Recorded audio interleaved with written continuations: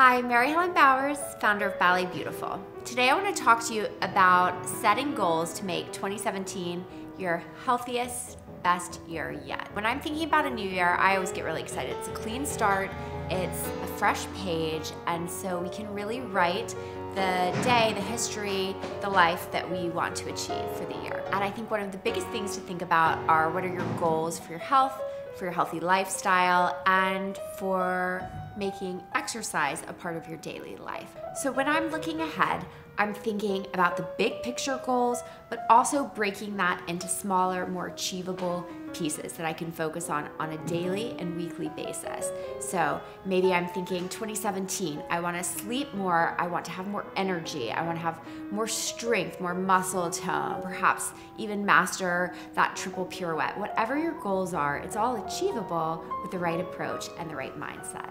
So looking at the big picture goal, and then what does that mean for how you live your daily life? Because that's where the real work happens. It's the everyday work, when we get up, when we go to sleep, what have we gotten done today? When we're looking at our goals and starting small, I think it's the easiest place to begin is Monday morning. What does your Monday look like? Monday through Friday, and then we'll work on the weekend. So where are you gonna find that extra time to eat healthy, to exercise, to get the sleep, the time you need for yourself to be your healthiest and your happiest every day? Are you looking at squeezing in extra time to work out in the morning? Do you need to set your alarm a little bit earlier? Start out with 15, 20 minutes earlier. Even if you're only doing 5 or 10 minutes of exercise, it's gonna give you energy, it's gonna help you wake up, it's gonna lead you into your day feeling strong, feeling confident, feeling great about yourself and about the world. And so I think that's a wonderful way to approach it. When you come home from work, can you squeeze in an extra 5 or 10 minutes then too? If not,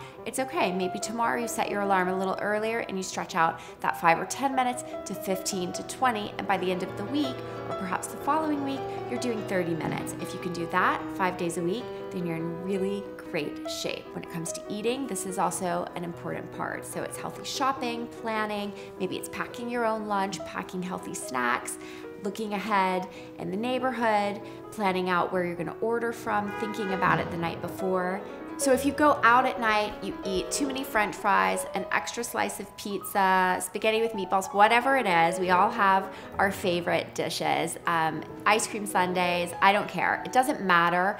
You have to remember to make your next meal a healthy one. Don't be hard on yourself. Don't beat yourself up. Let it go. Move on. Each day is a fresh day and a new chance to work towards your health and fitness goals. So here's wishing you and yours a bright, beautiful, and very healthy 2017.